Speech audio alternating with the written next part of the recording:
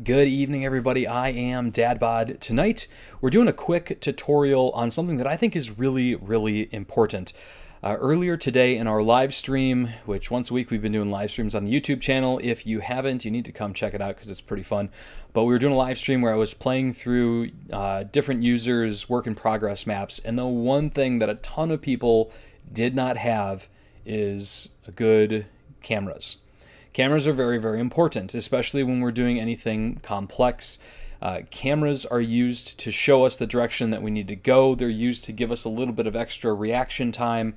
There's a lot of great benefits for use of camera triggers, and today we're going to talk about a few of them, just get into the basics, nothing really crazy, something that you can do today and understand really quickly about the how, the what, the why, all those things. So let's get started.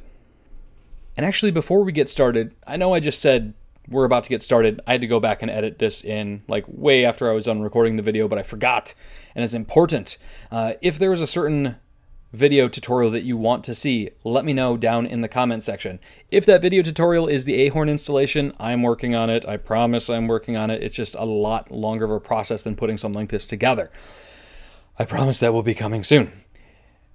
Likewise, if this video was of use to you and it helped out, let me know down in the comment section. Hit me up down there. And if you're not a member of the channel already, go ahead and hit that subscribe button. We got tons of tutorials coming, a lot of great Celeste content, a lot of other gaming content will be coming very shortly as well.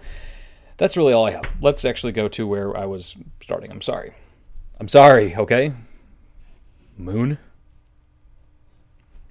All right, so I threw together a quick little map just to give you an idea of how this stuff shakes out. By default, your camera values are 0, 0. Your X and your Y value are both 0. So when I jump in this bubble and I go, I'm going to be directly in the center of the screen, which for the most part is fine. But when we're doing anything more complicated, you'll see that if the camera was down a little bit, we might have more reaction time for where we need it to go. And that's where camera offset triggers come in. So there's a couple different things that you can do. If you want just offset set in your room, you could configure your room to have an offset X or an offset Y. If you are positive in the X value, your camera is going to look more towards the right. Maddie will be further to the left of the screen. If it is a negative value in the X, Maddie is going to be further to the right of the screen, giving you more viewable space on the left side of the screen. If you have a positive Y offset, you will be looking lower on the screen, and then obviously if you have a negative Y value, you will be looking higher up. So I'm going to focus pretty much just on the trigger aspect of it. You can configure the rooms however you want. So let's first go into placements. We're going to click triggers, and we're looking for camera offset trigger. Now, if you want this offset to start right when Maddie spawns in the room, you can just place it right there. Keep in mind, you want to place this trigger in a place where you will definitely hit it, because if you only put it in a place like this and somehow you jump over it or get around it, that trigger just doesn't happen, and then it may look bad. So you can cover the entire thing. It can be as thin as you want. As long as Maddie passes through it, it will trigger. So our first trigger, when we right click it here, we can see that we're at an X of 0 and a Y of 0. Now we want to look a little bit more ahead. So we would want to place an X value of positive 1. I typically go between 1 and 1.5. Now if you're going really fast, and let's say you're using ultras, or you're doing something where you're going even faster, like you're using swap blocks with ultras, you can set a 2, a 3, a 4. It really depends on how fast you're trying to go. I've seen some crazy offsets. So I typically play around with 1 to 1.5. We can do 1.5 just for the time being, so you can kind of get an idea of how this looks. So when we reload the map, now obviously we're still here. Once I hop in this bubble though, it's not going to be in the center of the screen. You can see now we're a little bit on the left side.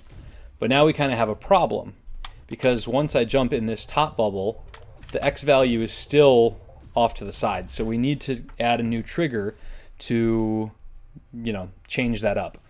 So we can make another trigger once we obviously dash in this bubble that will change our X value from 1 to 0, and then our Y value from 0 to, let's call it 1.5. That way, as soon as we hit that, the camera pans down, allowing us to see that we need to go down and giving us a little bit better reaction time to whatever's happening. So let's check it out.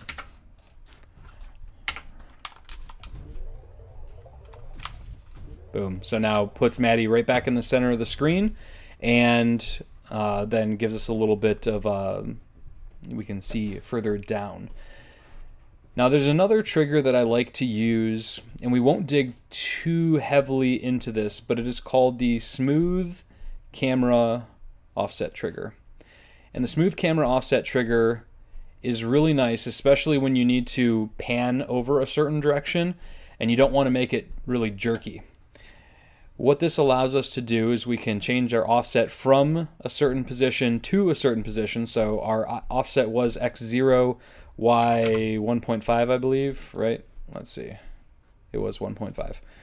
And then we can change it to, in this case, we want to be looking at this bubble down at the bottom, which is to the left. So we're actually going to put a negative, let's go -1, and then I'll keep the offset of Y to 0 so we stay in the center of the screen from a vertical point. So it's going to only really impact our X value. And then there's different position modes. You can kind of mess around with that. One of the neat things about the camera offset trigger, the Everest Smooth Camera Offset Trigger, is the ability to make this trigger only one time. That's a convenient tool if you only want that trigger to happen once, like you have a puzzle that you're going through and you want it to look in a certain direction one time and then you have to make your way around and you don't want it to trigger off again. It's a neat little tool. So what this is going to do, and you'll be able to see as we make our descent down, the Smooth Camera Offset Trigger is going to pan over to the left so that we can see this bubble in here.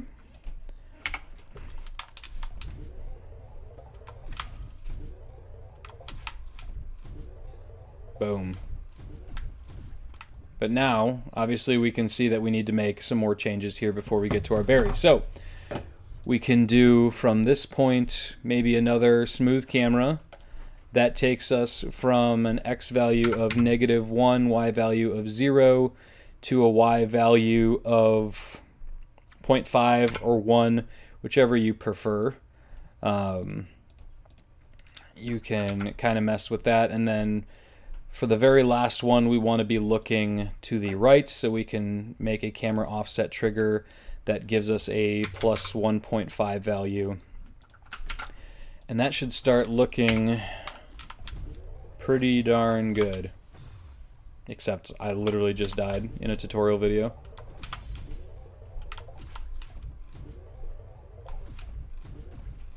Boom.